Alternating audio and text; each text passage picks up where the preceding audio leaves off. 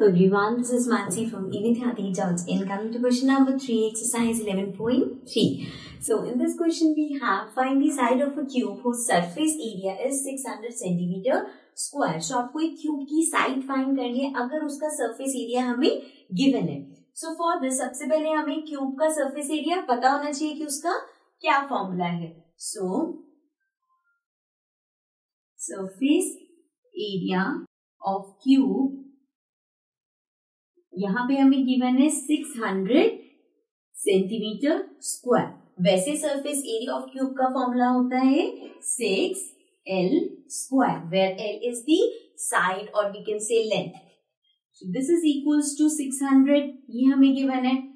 Now L square है, 6 यहाँ पे मल्टीप्लाई हो रहा है तो आके डिवाइड हो जाएगा. सो ये हो जाएगा 600 upon 6. So this will be, अगर हम इसे कैंसिल करें तो ये हो जाएगा 100. Now L square equals to आ गया 100.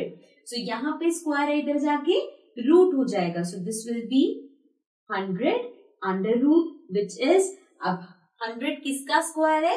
10 का. सो दिस मीन्स हमारे पास साइड आ जाएगी 10 centimetre. Okay, so this was question number 3. Now let's come to the next question.